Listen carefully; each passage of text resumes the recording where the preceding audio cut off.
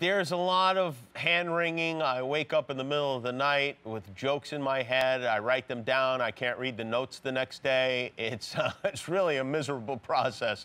I do wish that, I know it wouldn't be a great show if they did this, but it would be nice for me if the morning of the Oscars, somebody came to my house and said, "You're hosting."